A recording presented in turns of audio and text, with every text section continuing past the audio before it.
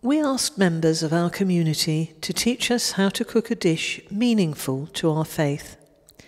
This is the Gurdwara's Marrow curry. A petite woman in her 50s, wearing a black headband and COVID face mask with a white chiffon scarf over her head tucked into a navy cardigan, stands in the communal kitchen of her Gurdwara or temple. The kitchen is on an industrial scale, designed to feed many souls. Bearded men in turbans stand in a row behind the serving station to speak to us.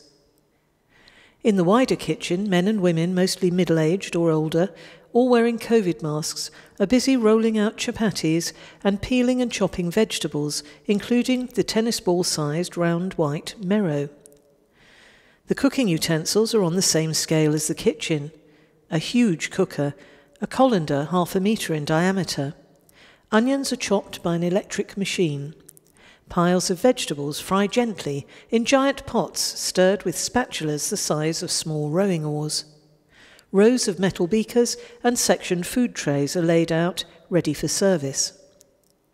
A picture of Guru Nanak stares down benignly as people sit on benches at long tables or on mats on the floor to be served.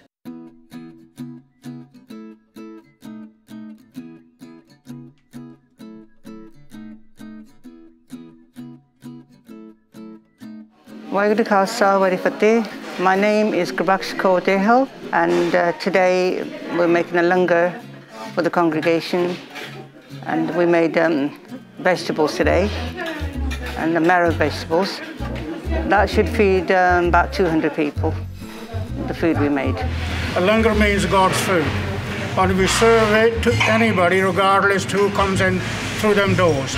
And it's all vegetable, vegetarian, nothing else, and we will serve God's food for everybody. Langar mean is the blessing of God's food, and because it's a free kitchen for everybody regardless colour, creed, and our actually practice is to set down the floor on all levels, whether you're rich man, poor man, everybody serves the same food, no discrimination. That's what it means. I serve in every way throughout the world, wherever is a Gurdwara. Well, we made marrow vegetables today, and to prepare all that, you have to get the onions, prepare the onions, cut them, and ginger, garlic, and chilies, and all the rest of the spices. Then you get the marrow ready, because you have to peel it, then you have to wash it, and you have to cut it and get it all ready. Then we got the big pan, put some oil in, and put the onions and all the spices and everything, mix them all up and fry them till they're ready cooked. Then we add the marrow vegetables in, and it took us about half an hour, 3/4 of an hour to cook the marrow. And when it's all done, then we take it to have the prayers done. Langar is when it's been blessed by God. You know, we made the langar. Nobody else had it before, but we do the prayers. As you must have seen, we took the tile upstairs and we pray. Then we bring all that food back and put it into the pan and serve to the congregation. Well, anybody is welcome, does not matter. And we have a strong Sikh community in Coventry, and we do play our role, even through the coronavirus. Our langar service, we cook it here, and we have a team who goes out to feed the people who are in need. And that is, we do it about twice a week. We have a gentleman here, he used to take food, take the dresses down, the people who are disabled, they can't come here, he used to deliver it. And we do that all the time.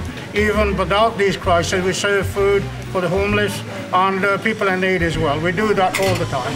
They are all volunteers in the kitchen, and they all come in their own times, and they know when the food's going to be made. You get a lot of people coming in then to help, and they're all volunteers. Everybody's a volunteer, yes. I just feel happy doing the seva, you know, what God has blessed me to do. I really enjoyed the 3.5 years making a langar, helping people, whatever needs doing, and I'm so happy that God blessed us for this seva. Thank you very much. You're welcome. That's a greeting in the Sikh. That's a greeting for Sikhs. When we meet somebody and we say Waheguru Ji Ka Khalsa, Waheguru Ji Ki Fateh.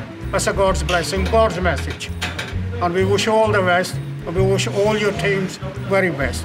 And hope you come back again and have food with us. Thank you very much.